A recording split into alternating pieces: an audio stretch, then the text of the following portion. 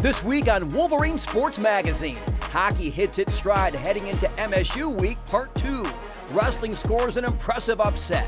Lacrosse and softball seasons get underway, and a perfect 10 from gymnastics. See it all coming up next.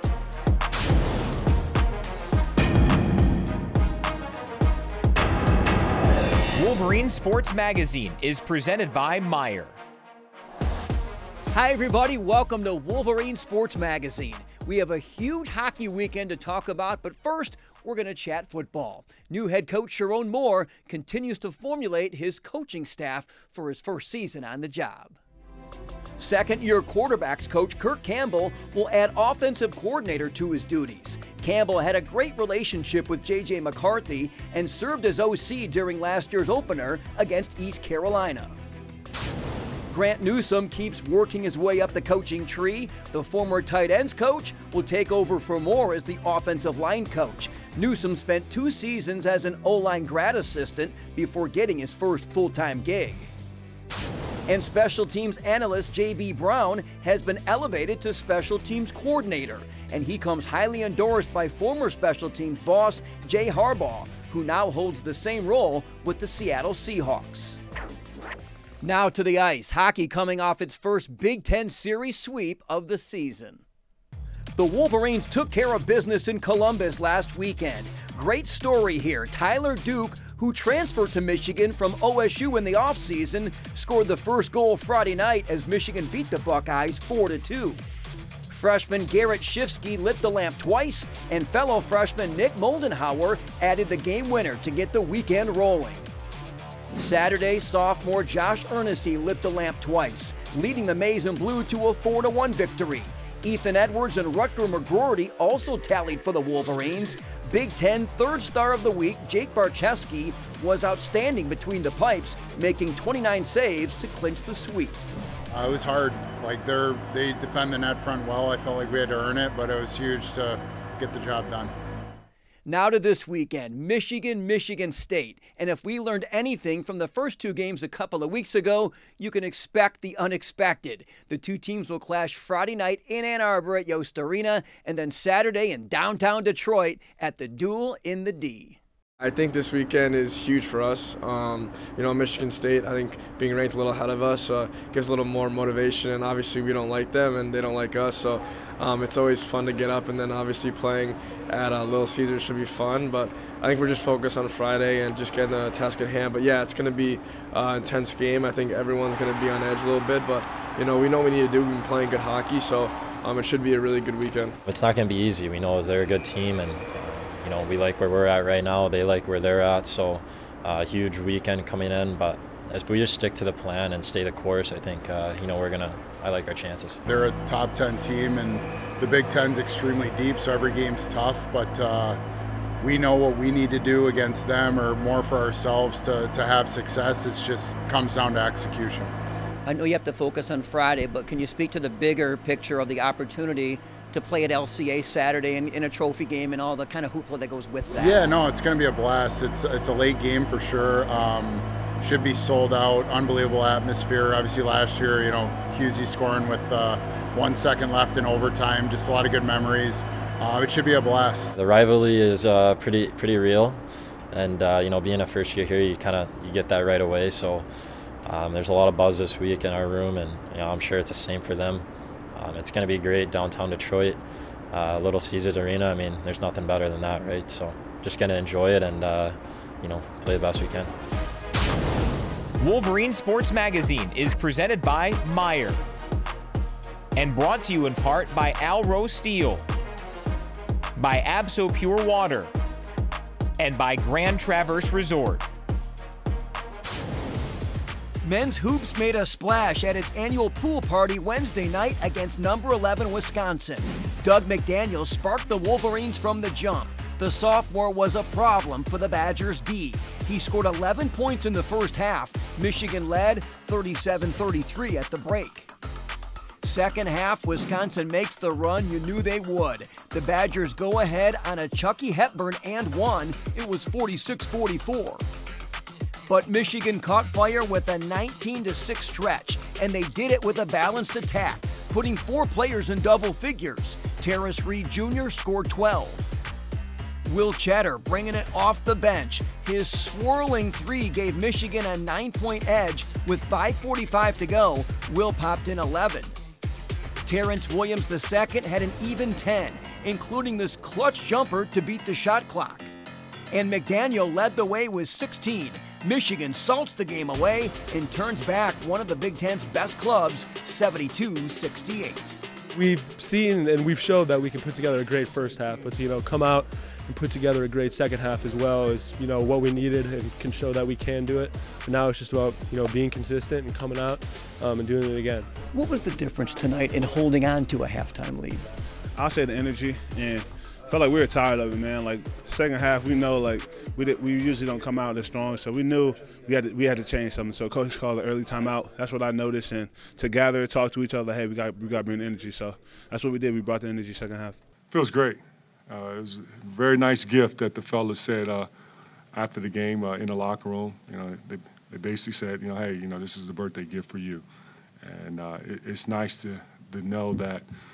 Our guys with a smile on their face, get a chance to sleep on their pillow, and hopefully the food tastes a lot better tonight than it did, some other nights. And at the same time, be able to wake up with a smile on their face because, it's been a grind, but we will continue to grind. Michigan hits the road Saturday for a night game at Nebraska. The Cornhuskers are much improved this year, a near lock for the NCAA tourney, and a 14-1 record in Lincoln this year. The women ended a 2-game losing streak in style Saturday on the road against Penn State. Down by 2 points late in the half, Michigan scored the final 6 points of the second quarter to take the lead at the intermission. The Wolverines scored 11 of the first 13 points of the third quarter to take the lead for good. Layla Felia led all scorers with 23. She was one of 5 Wolverines who hit double digits. Lauren Hansen scored 15. Alyssa Brett and Kyra Evans each posted a dozen, while Jordan Hobbs added 10 points, 80-75, the final from State College. I need to find ways to make you more competitive and have more fight than you ever thought imaginable. And tonight, I saw a glimpse of that. I really, really, really saw that. And that should make you proud. And that should make you come back and hungry and want that more and more and more and more and more. Jump to Tuesday night at Chrysler versus Nebraska. Cam Williams dominated play in the paint early, scoring 3 straight buckets and giving Michigan a 7-point lead. She finished with 14 points. The Wolverines led by as many as 9, but saw it dwindle to 1 at the bathroom break. There were 7 lead changes in the third quarter, and the back-and-forth battle continued into the fourth. Hobbs led Michigan with 16, Hansen finished with 11, and Felia had 10 points for the home team. Nebraska grabbed the lead with just under 7 minutes to play and never gave it up on their way to a season sweep, 65-59 the final. Michigan only has 3 home games left. The next one on the schedule, Saturday, 2 o'clock against Rutgers. It's the annual Pink Game, and the first 1,000 fans in attendance will receive a souvenir pink scarf to take home. The 12th-ranked wrestling Wolverines won the first 5 matches last Friday night and 7 overall to knock off second-ranked Iowa 24-11 in their final home match of the season. Freshman Sergio Lemley stole the show on senior night when he knocked off the nation's top-ranked 141-pounder, much to the delight of the large crowd, including head football coach Sharon Moore. Lemley, who's ranked 19th, broke the bout open with a pair of 6-point moves. He used a standing cradle for a takedown and 4 more back points in the final 15 seconds to score an impressive 14-2 major decision. Since the beginning of the season, I felt like I was a top 1 guy, and I knew that I had to come out here and beat the top 1 guy. And I need to beat the top 2 guy, top 3 guy, all the way down. I feel like I'm one of the best at the 141 weight class, and I'm just super grateful right now. Third-ranked Shane Griffith registered a 12-1 major decision at 174, and 6th-ranked heavyweight Lucas Davison was a major decision winner as well. wrapping up the dual team victory over the Hawkeyes.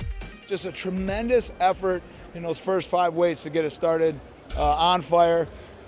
Upper weights did a great job following suit. Just, overall, just really the things we've been working on, the areas we're covering, they're showing we're getting better week by week. Guys really came and fought, wrestled hard tonight. Michigan fans, that one's for you. Women's gymnastics hosted Michigan State Sunday, and there were some great performances in front of more than 11,000 fans. Grad student Sierra Brooks just kept doing her thing, a winner on the uneven bars and the all-around competition for the Wolverines. Senior Carly Ballman won the balance beam title with a career-best score of 9.950. And Gabby Wilson was simply perfection. The graduate student scored a 10 on the floor exercise.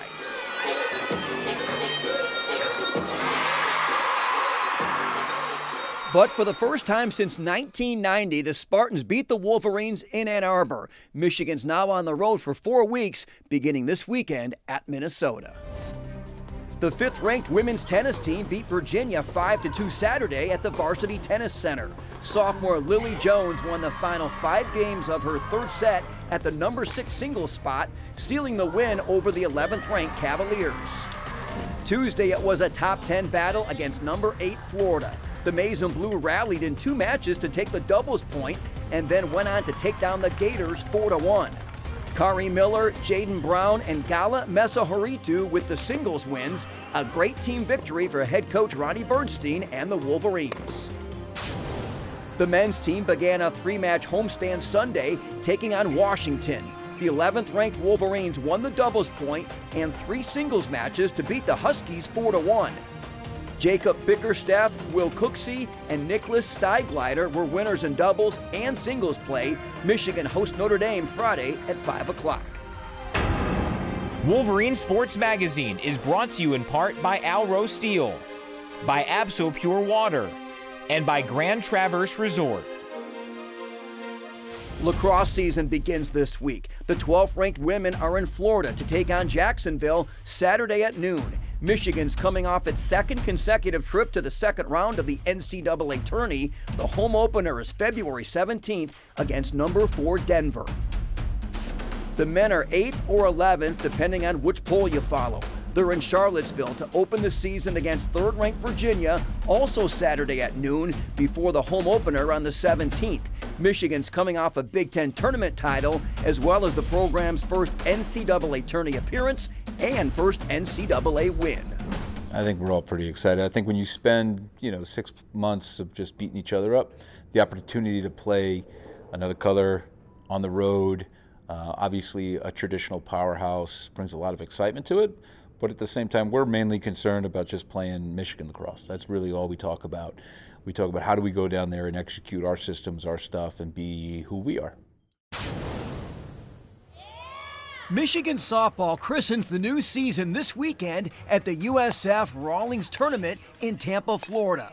The Wolverines will play 5 games in 48 hours, beginning Friday at 10 a.m. against Illinois State.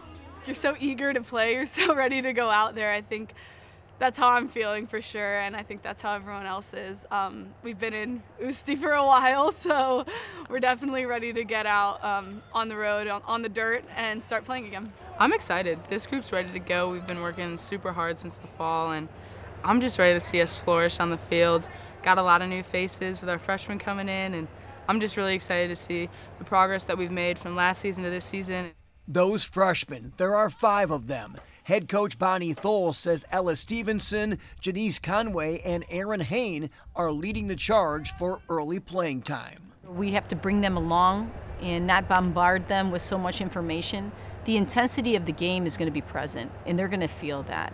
And I think it's going to be up to our upperclassmen to help model the behaviors they want to see in the rest of their teammates. I think each and every one of them bring a different skill set to the table that we're going to need, and we're going to need all of them. So I'm super excited to see them flourish and get out and experience college.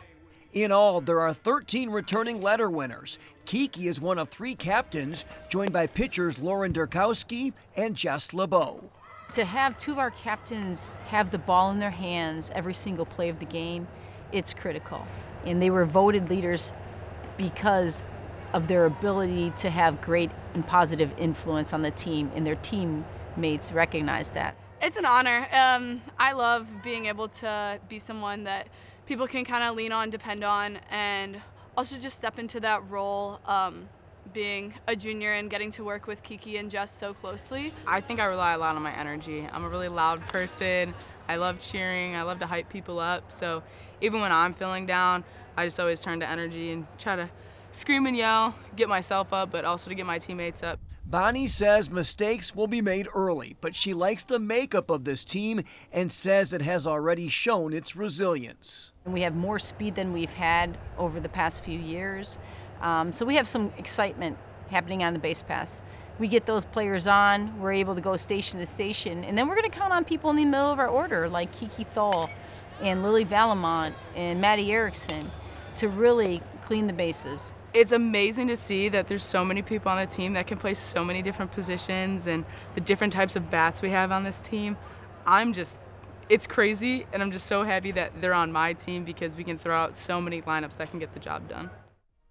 Spring is certainly springing here on campus. Thank you so much for watching this week. We'll see you next time on Wolverine Sports Magazine.